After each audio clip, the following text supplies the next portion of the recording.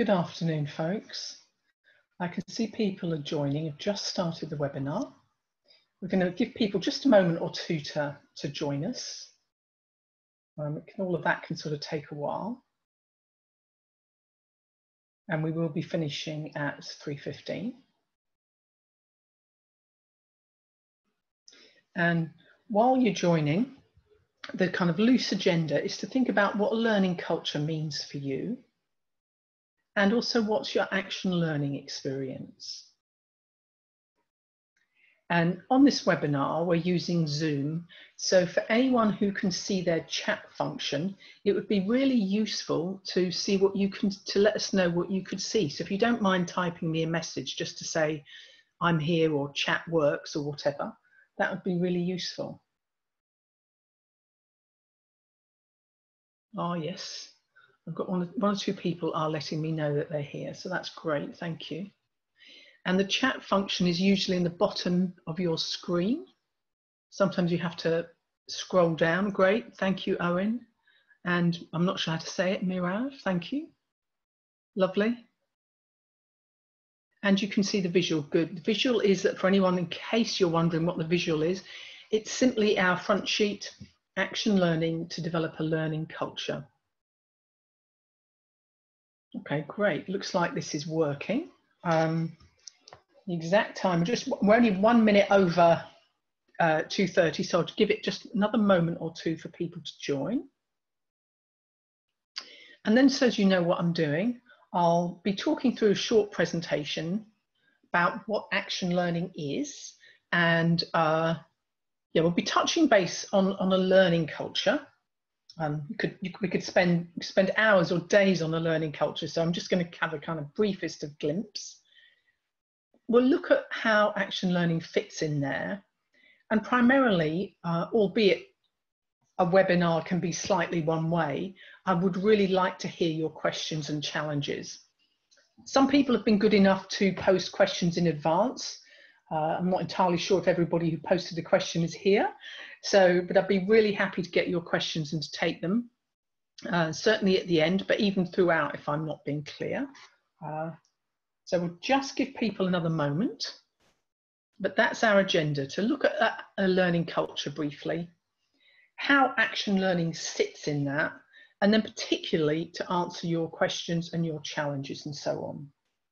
And if there's anything that this webinar sparks for you, where you'd really like to, have a follow-up conversation with me or one of my colleagues, the last slide, I think it is, gives you my email address. So feel free to be in touch, and we can arrange a time to speak. So I think we're 2 or 3 minutes in, so maybe we'll get started. So I just want to get you all to take a moment to think about how you want to be present in this session. It's a different way of working with a webinar. You're kind of very much in receive mode at the moment.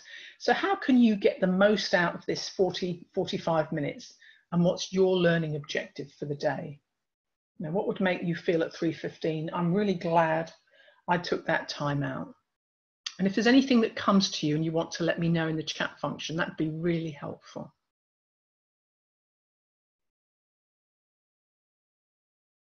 So yeah, what would be good for anyone today? Whether it's have a reflection or just to let me know.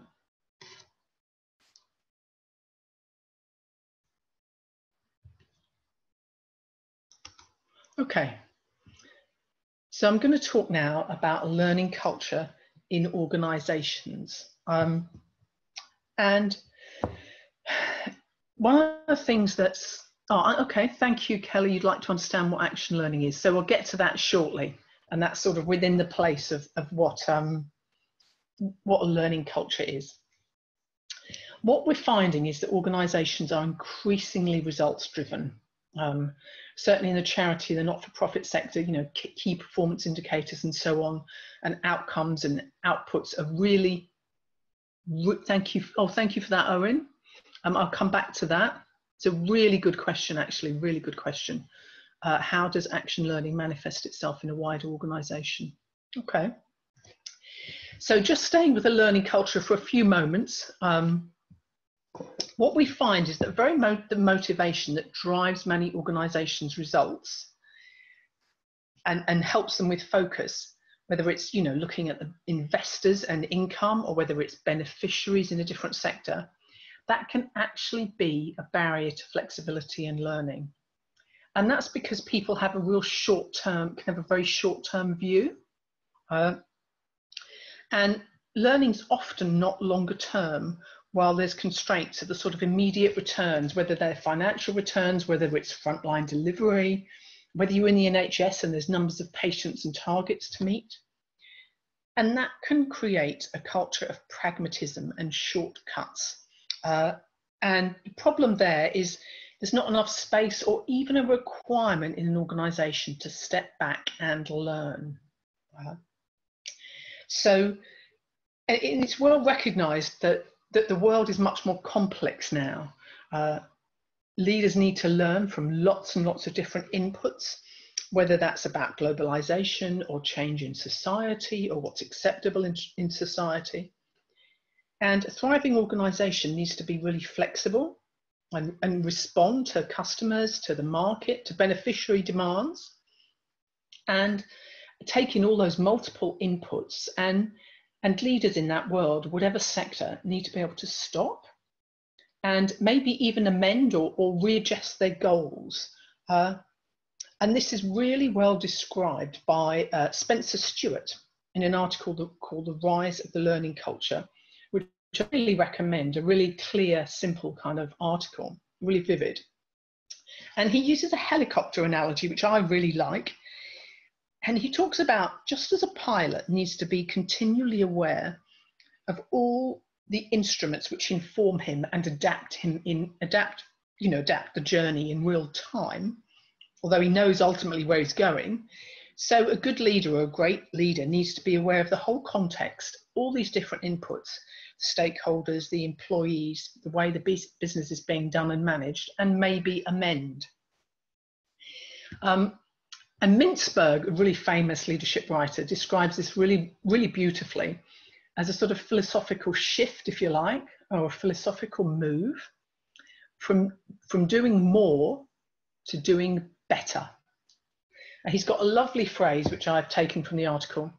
He describes it as a shift from thinking about managing human resources to bringing about human resourcefulness.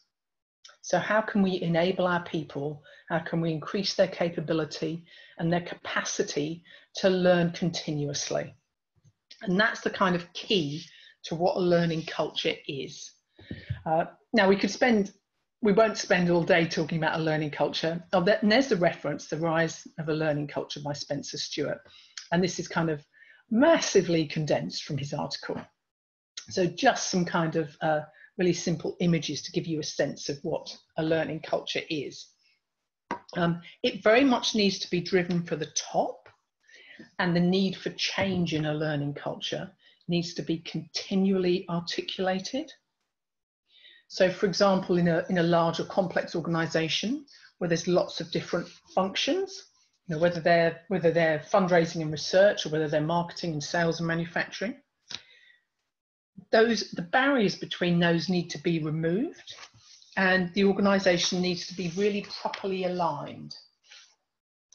And leadership in that sort of situation needs to articulate where there's sort of shared elements in the culture. So different functions or different silos, as they get called in organizations, will have sort of naturally have subcultures, but they need to be pulled together in the service of the whole of the organization.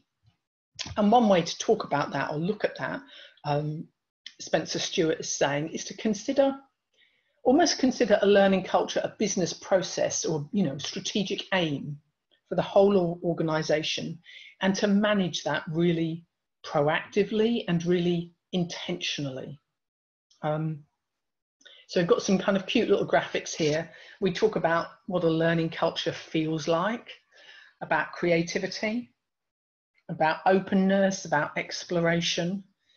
And we here at Action Learning Associates, we hear a lot of stories where people don't feel like that about their organizations.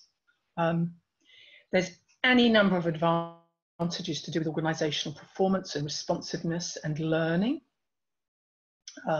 Employee engagement programs are often kind of created to build a learning culture.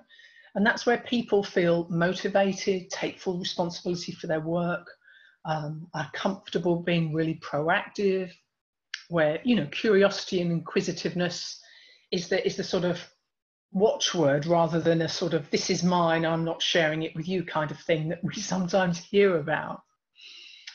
Yeah, and successful leaders, we spoke about them.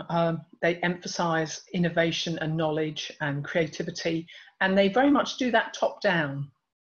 So those are some of the examples of what a learning culture is. So how does action learning sit in this, if you like?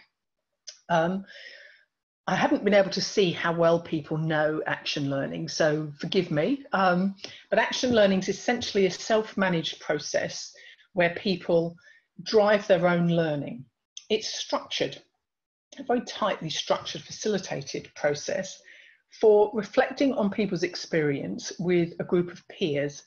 And it's always a peer learning process. Action learning sets are always a peer learning, whether peers are new managers or newly, you know, people coming off a graduate program, or there's a quite substantial program we finished with a big beauty company this week, where they'd identified, fast-tracked their 25, 30 leaders that they expected to be seeing on the board in the future, really senior leaders. But and again, they were peers. The work that they did was different than you'd expect as first-line managers, but they're always peers. Action learning's not discussion or advice, and it's not just telling. And a lovely quote here from Stuart Wallace, who worked with us for some time. I learnt so much from my fellow participants. Joining a set isn't nice to do for a chief exec, it's essential.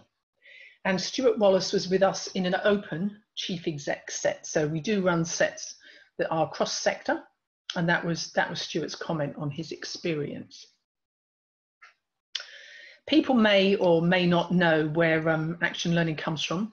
It's got a really long history and provenance, and was developed by someone called Reg Revens. Reg was a very modest man, a Quaker. He represented Britain in the long jump, I'm pretty sure it's the long jump, in the Olympics. And he was also a physicist by trade, by profession. And he was part of the laboratory that won the prize for splitting the atom. Now, if we were working face to face, I'd say to people, who knows about Quakers and what do you know about, you know, Quaker beliefs and so on, and how might you imagine this scenario acting out? And what people say quite rightly is that Quakers are pacifists, peace-loving, but because they're sort of modest people, they don't make a huge fuss about it. So when Reg Revens saw how the atom, splitting the atom, was first going to be applied, which was during the Second World War, instead of demonstrating or writing to the Times or any of those things, he just stepped away from that work and resigned. So sort of very modest Quaker thing to do. And as a man of real renown, fame is a very different thing now in our time, very different thing. It's much more fleeting. But as a man of real renown in his middle years, he was offered all sorts of jobs, and he took a job as the head of the coal board, you know, an old industry, an old-fashioned industry now in Britain, and piloted and practiced the action learning practice that I'll show you briefly, using the worst performing pits in two parts of the country. So he set up a learning pilot, a learning experiment. And being a scientist, he was very good with data, something I know myself and some learning and development professionals, we sometimes struggle with kind of hard data, but he was very good at hard data. And he sought the worst performing pits in two parts of the country using all sorts of data from the industry. And I'm not a manufacturer, but I imagine it was things like, you know, the amount of time a machine was out, or how long it took to replace a part, you know, what's the certain tonnage of coal that came out of certain seams, all that kind of really hard, easily available manufacturing data, as well as the things like absenteeism and sickness and attendance and so on and so forth.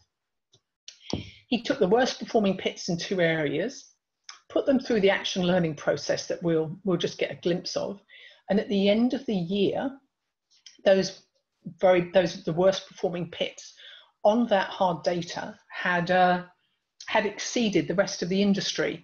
So that was a really kind of strong and amazing start for action learning.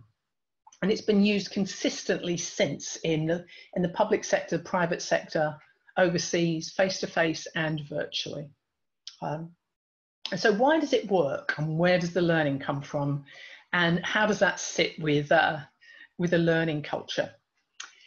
So what Reg says, he put together a kind of an equation, albeit I guess it wouldn't stand up in terms of being interrogated by a physicist, but he talks about real learning for adults coming from programmed knowledge.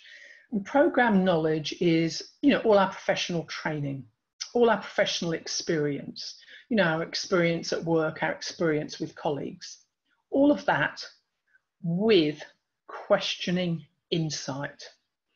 And questioning insight is the place where we stop and slow down and reflect. The world of work is making that increasingly hard. And certainly since Reg's time, the world of work's become even tougher. And a quote from Reg Evans: "Action learning is based on the idea that people have an unlimited capacity to learn from experience," so classroom teaching, an unlimited capacity to learn from experience, as opposed to a limited capacity, sorry, I said that wrong, a limited capacity to learn from being taught in a classroom. And that's quite interesting, and I think a lot of us would, informally kind of endorse that. It does, to endlessly being taught doesn't work. I'm going to really briefly show you a learning theory or two to explain why it works. And then I've seen there's some great questions, and what we'll do is get straight to the questions. So one of the reasons that we know and we understand that action learning works is it creates what we call double loop learning. Normal life, normal learning and development work is often single loop learning. I've got a difficulty, I don't know, for instance, I need to start learning to manage databases or people who do data entry, and I don't know anything about their jobs. So then I get some strategies and techniques and I get some results. And that's a kind of common problem solving learning style. It's really important. And for any of us who've ever line managed or do line manage, if we've got people who don't learn at work, don't do single loop learning, don't problem solve, they'll be flagged up as an issue for us. So it really matters. But double loop learning goes one beyond that. Double loop learning interrogates, why is this an issue? And helps us look at the assumptions behind certain challenges. And I can give a personal example here. When I was last employed by a company, I've always enjoyed new work. It's a real joy in this kind of work to go into different organisations. But I was finding the start of projects really, really stressful. For some reason that I couldn't put my finger on.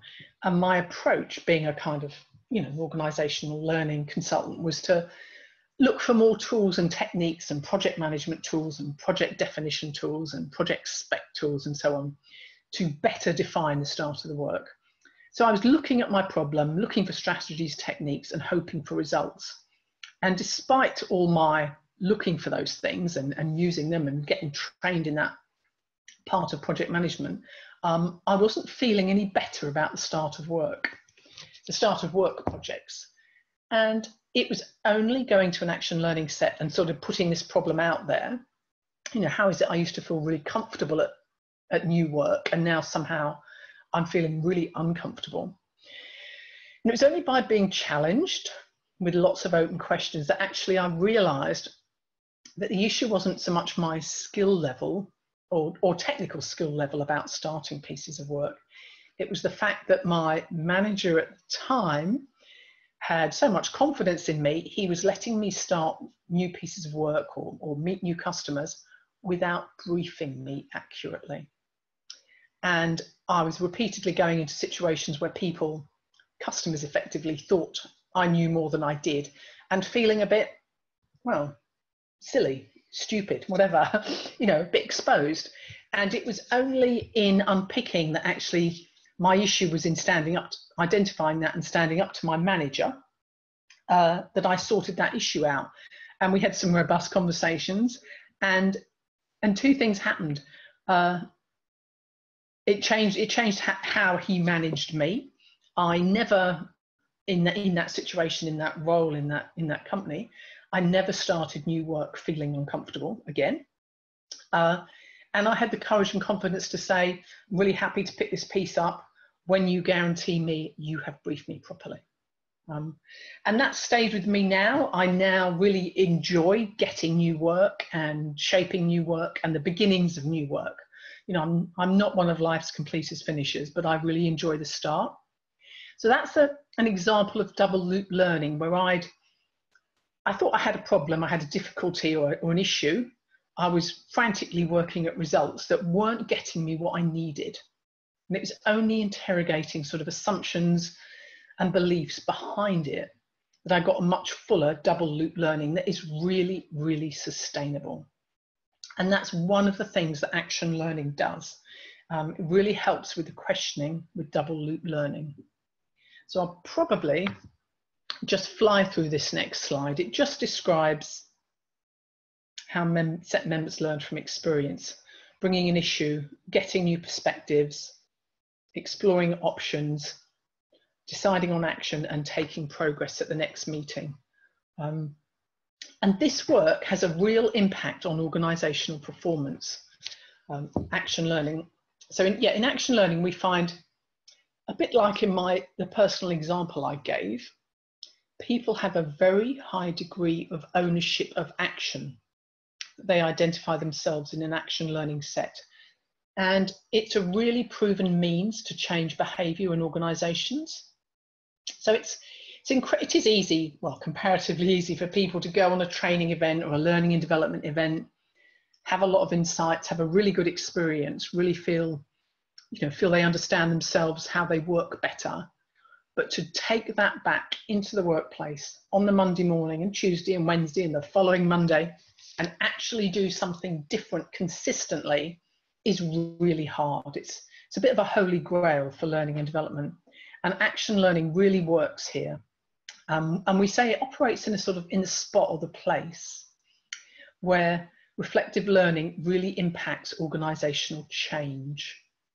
And in that way, it really contributes to a learning organisation.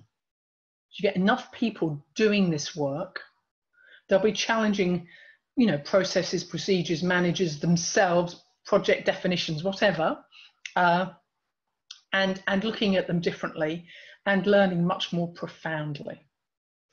So action learning can have a real demonstrable impact on resilience in organisations, on organisational performance, and most importantly now, given we're sort of talking about a learning organisation and a learning culture, the whole culture of an organisation just being a learning culture, action learning works for sustainability of learning.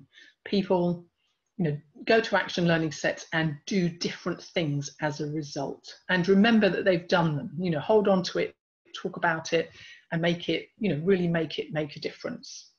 And I've got lots of examples, but I am wondering if I shouldn't perhaps look at your questions or, maybe I'll do a couple of examples quickly, because I'm conscious I'm just talking about from my presentation, and I very much want to get to people's questions. So a couple of really simple examples, I hope clear examples, where action learning has contributed to a learning culture. We, a while ago, did a huge program with Heineken, the lager company, global lager and drinks company. We trained, I can't remember now, but between 200 and 300 people to facilitate action learning sets. And they took that work away. And as part of the first line development manager program, the 250 people we trained then ran action learning sets around the world. We carried on in facilitator sets virtually. People became accredited with us, but we had amazing feedback about the difference it made for two things: for the managers who were running the action learning sets, and for the culture in all these, brewing factories, research sites, finance departments. So it was, we went way beyond your usual kind of learning and development people or HR people. And we heard stories, lovely stories, I say stories, but true stories of people where enough people had been trained in their headquarters, they could send an email out and say, I've got this issue or this project I'm stuck with. Can we get together and have an action learning set for a couple of hours, an hour and a half at lunchtime or at 4 o'clock tonight, and help me with something? So we had really great anecdotal evidence, as well as the kind of scored evaluation material, about action learning making a real contribution to a shift in a learning culture in a company. And there were cultural changes in that, cultural barriers in a company like Heineken, because in anything in retail, it's a very fast pressured environment, and to stop and pause and really reflect is kind of counterculture. So we really felt that action learning sort of, made a strong impact there, given people, were inclined to say, well, I don't know, this batch of beer is not quite right, let's change it now to do X instead of do Y, without necessarily interrogating in detail how it might have gone wrong. So that's one kind of example. A closer to home example, we worked recently with a local authority, a large local authority in the southeast, that was having had some challenges or some concerns about their safeguarding practice. This is for social work managers, and it was adult safeguarding work. And again, we trained maybe 50 senior social workers who went on to run action learning sets with a focus and a theme of improving safeguarding practice in adults. And at the same time as these people ran sets, they stayed in meta sets with us, and we monitored the impact, both in terms of individual stories and in terms of the overall shift in terms of behaviours against a competency framework. We monitored shifts and changes in behaviour, and people's ability to challenge more, whether they were challenging their managers or their senior managers, whether they were more robust in stakeholder situations or with NHS partners or whatever. So a lot of really in-depth work that really supported improving service delivery and contributed to a learning culture in that organisation. So let's see, I think I've got some questions coming up that people have already offered. So let's see, and also let's see what people have asked me today. If I go back, let's have a look. Sound and visuals okay. So here's some learning examples of learning culture you asked, Julie. I hope I've given you, obviously this is just a taster. I mean, it's a 40-minute webinar really. Okay, this is a really good example here from Owen. How does sharing within the action learning set manifest itself in the wider organisation? And it sounds like Owen knows action learning quite well. Largely, action learning sets content is confidential. It's one of the things that works to create trust in an action learning set. So in the situations like the safeguarding example I just gave, we created kind of very clear and transparent, I say mechanisms, but just mechanisms and processes about what would and what could and couldn't be agreed. So in those sets where we identified that social workers might have certain actions they would take, but some of them actually had a wider organisational implication. And the facilitators on our side, there were 3 of us that were running those sets. With the set's permission, we collected the actions anonymously, but we collected the actions and quite quickly identified there were certain themes where this particular local authority could do more to support its safeguarding practice in a number of ways. And we had really regular monthly feedback meetings with the commissioning team and a project team. And again, we fed that back to the action learning set. So everything was anonymized, but where there were key themes, and a theme that comes to mind, and I've got permission to speak about, there were situations where social workers were going into situations that were not safe, that as a result of, you know, pressure on time and resources against recommended practices within that local authority, social workers were making individual visits to people who'd already been identified, perhaps with a mental health issue, where it was already identified one social worker should not be visiting. And enough of those came to light that that whole practice was reviewed by the whole local authority. So I hope that that's kind of a glimpse of one example, Owen, of how you can get the learning from action learning sets with proper pre-contracting and really explicit. So what else have we got here? I hope that I'm beginning to give you a glimpse there, Susan, about the links to a learning organisation. University environment. Okay, how do you approach getting buy-in for this in a university environment? Apart from having several times been a university student, I understand that the cultures in universities are quite different. They're not all the same, although there's huge pressure at the moment. I know it can be difficult to help experts learn. So this sounds to me like, you know, what's the best point of entry? Where have you got leverage is the kind of thing that comes to me for this question, Caroline. You know, where's the point of pressure? What's really happening in an organisation that makes a difference? Yeah, where would that go? And how does that link to what's happening in terms of, you know, university funding? So those are the kinds of things I'd say there. That's at quite a high level, I realise. Now, have I missed any questions, or shall I look at the ones that were previously presented? Oh, wait a minute. Oh, that's Owen's. Some examples. Okay. What action learning is, I've only done the briefest sort of introduction there, Kelly, but I'm happy where I haven't answered your questions or haven't answered them fully to have follow-up conversations with anyone. Now I've got a couple of questions, 3 questions that were that people offered us when we sent out the webinar invitation. And if others come to mind, or Caroline, if you wanted to be more specific about your university challenge, I might be able to answer more fully there. And if others come to mind, I'll take these. I'll take them.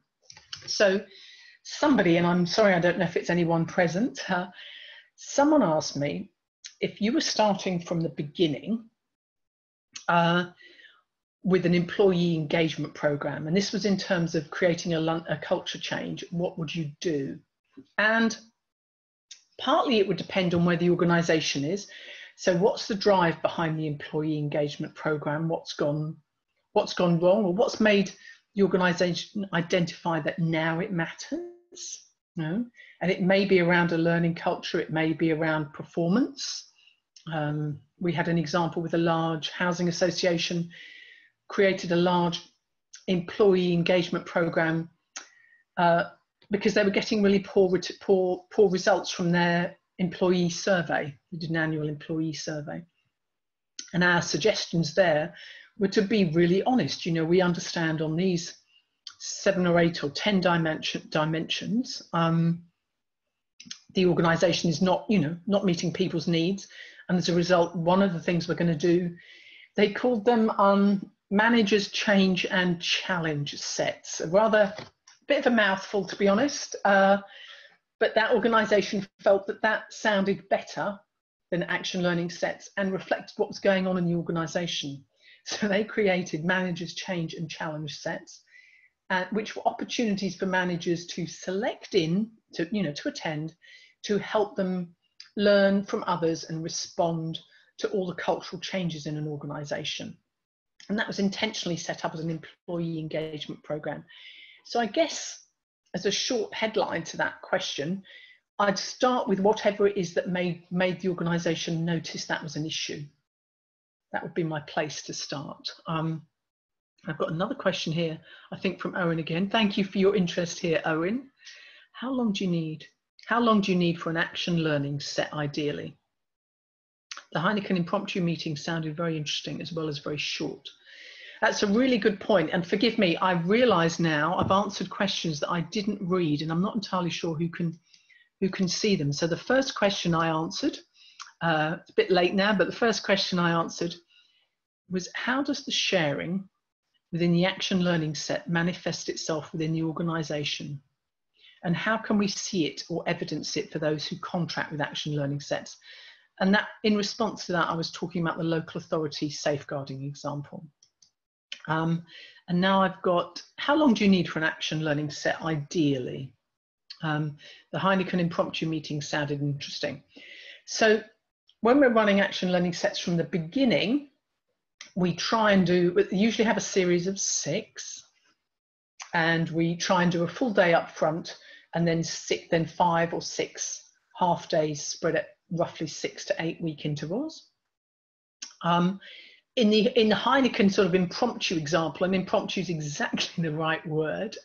Thank you for listening so well there. If everybody is really up and running, you could actually do it in 45 minutes, but you need people in the room sitting down and not having coffee, chatting, or putting the world to rights. You know, people need to get going. So and actually what Heineken were doing was doing it over their lunchtime primarily. I don't know how long they had for lunchtime, but it sounded, this was their head office based in Amsterdam, that you may well have seen actually if any of you have visited Amsterdam. So I think they're quite good with a work-life balance. So I imagine they had an hour for lunch, and that's how they did it. But they did have people coming to these meetings who knew what action learning was, who had trained, who'd run sets, so they could kind of hit the ground running, if that makes sense. Oh, and I understand you can see the questions. Thank you for that. So yes, you can do it in an hour, but it's hard to do it in an hour if people don't know what they're doing. That won't work. They definitely need to know what they're doing to start with. So I have another question here that someone offered me earlier when they signed up. Isn't action learning massively time consuming? How do you make it sustainable? And actually that's a really, that is a really good question. And in a sense, it is a kind of comparatively labour intensive intervention in that you'll have one facilitator and say 8 people for an afternoon. And that's more than lots of learning and development interventions, much more, you know, way more than a townhouse type intervention. But our approach here to make it sustainable, and that certainly chimes with what I was saying about the local authority safeguarding and with Heineken, is actually to train people in-house in a really rigorous standard of facilitating action learning sets. And then what you've got, it might be the L&D team, or it might be lots of master brewers, which is what we had in Heineken, or senior social workers, you know, going beyond your L&D team. But then what you've got is a team of people in-house who can run action learning sets again and again and again. And that's one of the ways that helps make it really sustainable, because building on that experience, people can tweak it for their situations, their conditions, their markets. So that's what we talk about sustainability. Well, okay, question here from Julie. Thank you. What steps could I take to increase the priority to learning in my organisation? How can I influence the culture in a more impactful? Okay, 2 questions. In classic action mode style, I'll try and do one at a time. So what steps could I take to increase the priority given to learning in my organisation? To an extent, one way, and I think learning and development professionals, and I know in the past I've been guilty of this, can sort of talk about learning as a soft, as a soft skill, and talk about it in kind of rather loose ways. And I think the tighter you can link it to the business or the organizational objectives or priorities, the better. So people in business, organizations or business, and I'm using business now in a sort of loose sense, care about the purpose of their organization, whether that's rehousing refugees or, delivering, frontline care in a community health setting or selling more beer or more cosmetics or whatever. They care about the business. That's what they're being rewarded for and prioritized on, and that's how they're spending their day and their night, hopefully not their night, but that's what's keeping them awake. So the way I'd increase the sort of priority given to learning is, what are the things that are not working? What are the pinch points? Where are the same mistakes are happening again and again?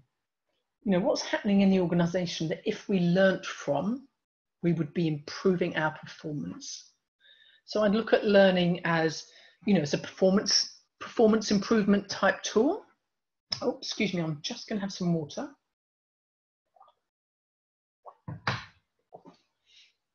I'd look at it around resilience as well. What's happening in the organization around, I don't know, it might be retention at certain grades or in certain positions. It might be attendance. I go right back to the coal mining example. In the first action learning situation, Reg Evans was finding from his coal mining managers that getting people to work on a Monday morning was a big deal. So what's going wrong in an organisation that a learning culture could help with, and join those dots? That's a place where I would start. So Lisa. Okay, similar to Julie's question. Small team and strategy, objectives driven. Any tips to reflect and take time out to prioritise learning and development? Small and busy charity team. Okay.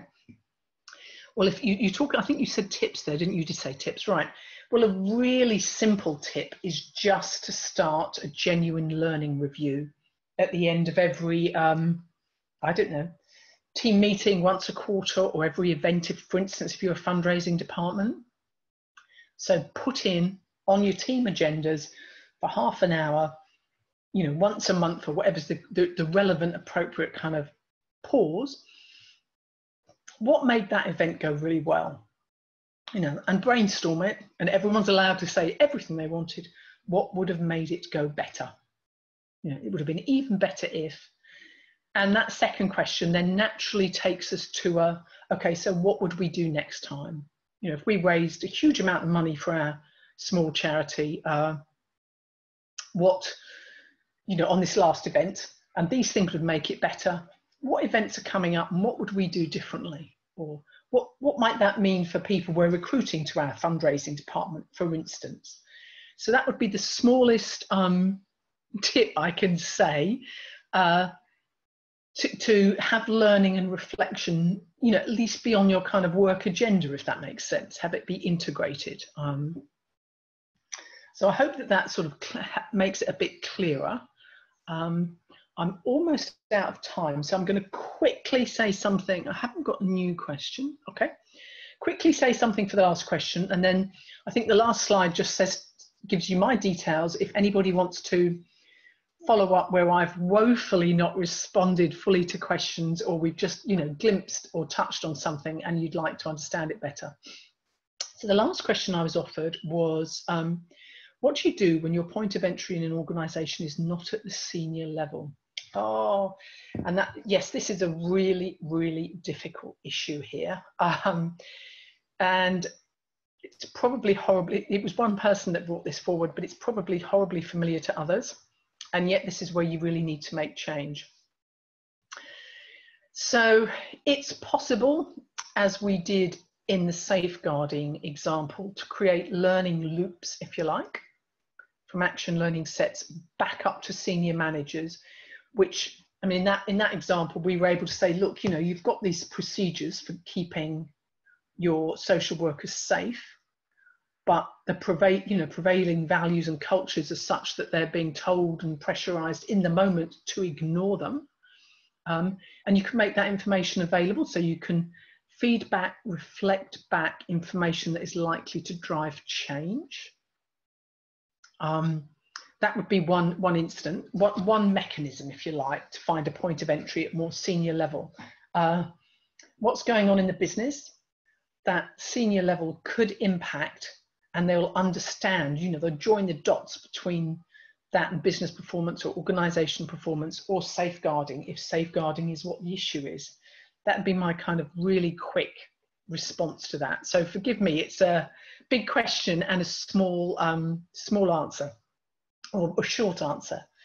This is just a really short graphic about how action learning works, and I'm conscious we're at time. So I want to really thank everyone for joining me. It's a big deal to carve 45 minutes out of a day. I know it kind of interrupts your day, so I hope it's been helpful. I'd be very happy to hear from anyone. And if you'd like to understand more about a learning culture or how action learning can help your organisation, feel free to call or to email, and we can arrange a conversation. Okay, so people are saying thank you. It's really kind. Thank you everyone for joining. It would be very strange if I were doing this knowing that there was nobody here. So I appreciated the questions and the the questions and the stimulation and the contact. And I'm sorry it's so short, but that's what this mechanism is. So thank you all. Thank you and goodbye.